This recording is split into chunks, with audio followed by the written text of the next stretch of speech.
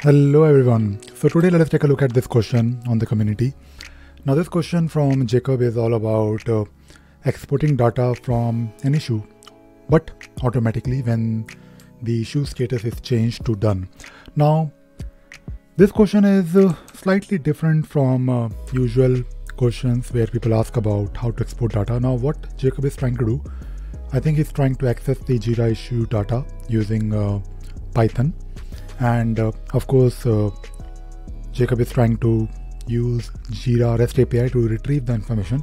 Now, the main thing that, of course, using REST API, you can retrieve the issue details. That is not really difficult. For example, you may have an issue in Jira, and if you use this endpoint REST API 3/issue/an-201, this is of course my issue key, you can retrieve your Jira issue details. So basically this JSON. Now the main thing is that how to do it when something happens in Jira. So let us say you have configured your Jira application or your Python application, which is looking at this particular endpoint. Whenever you hit this endpoint, you will get some data back. Now, fortunately, there is a way in Jira to basically call an external webhook. So if you have, let us say, your application which can have these webhooks that can maybe basically a URL that you can trigger from anywhere, maybe from Jira, you can actually do this. And for doing this, you need to first configure a webhook in your Jira, and then you can actually trigger it using a post function. So this question is all about how to do it when the status is changed from, let us say, in progress to done. So you can actually trigger this webhook, and let me show you very quickly. And by the way, you can look at this particular page about managing webhooks, and I'll open my Jira instance and I will try to explain very quickly. So the first thing that you need to do is you need to look at your webhooks. So go to the webhooks. You need to have Jira admin rights, and you can see here that you need to create a webhook here. So let me create one webhook, and when you create a new webhook, like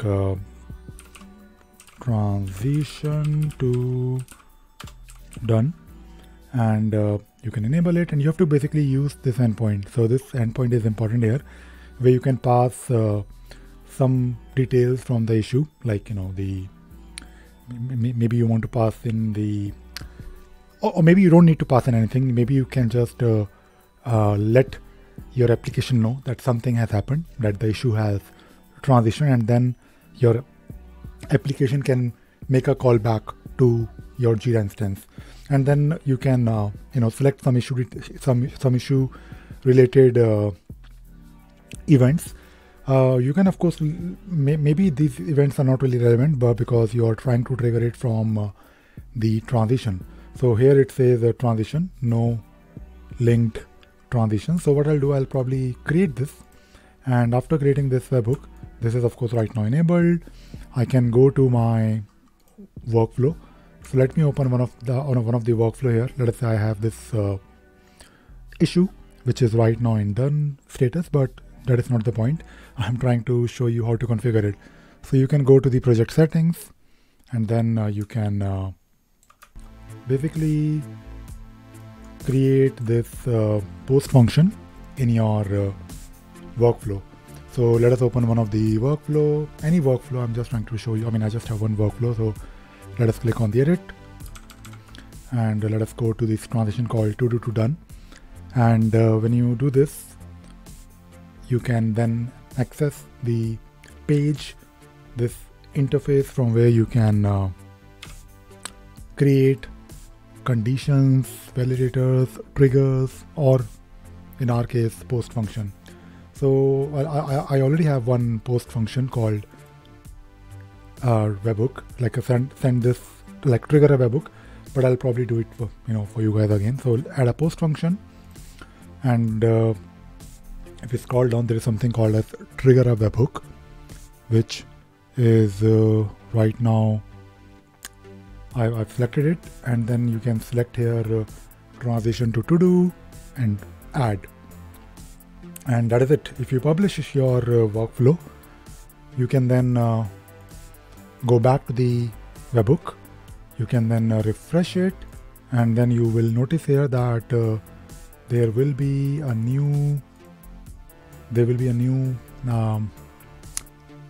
transition done of blah blah blah workflow, and now your webhook will be basically the thing is the main thing that we are trying to do here is that we are trying to let an external application know that this issue has transition, and then it is up to you. Maybe you can send some issue data, or maybe you can then once you let your other application know, maybe you can then make a call back to your Jira instance to retrieve the final state of the issue. Maybe you want to retrieve all the Jira issue details using the REST API. And by the way, if you're watching my video for the very first time, I have plenty of working examples, videos where I've shown how to use Jira REST API. So you can go to my website and then go to courses and then take a look at mastering Jira REST API and mastering Jira Cloud Automation. I'm saying here Cloud Automation because in one of the video, I also showed how to trigger this automation. Your Jira automation from outside, and this is something that of course can be done very easily. So your workflows, your automations, they all can be triggered using this webhook. And I thought I'll probably share this with all of you today. And it's a nice thing. It's a very nice and simple thing that you can do, and really useful. So that is all I wanted to talk about and share in this video. If you want to learn more of these simple things that you can do with Jira, I highly recommend you to spend some time and learn about REST API, because using REST API, especially if you're on cloud, you can actually do a lot of wonderful things, because on cloud you do have REST API and you do also have automation. So if you are missing some automations that you maybe were used to when you were using Jira on server, where of course you have a lot more options, because on server you can have script runner. Of course we have script runner on cloud, but on cloud you have to basically rely on the REST API for interacting with Jira. And that is what I wanted to talk about today.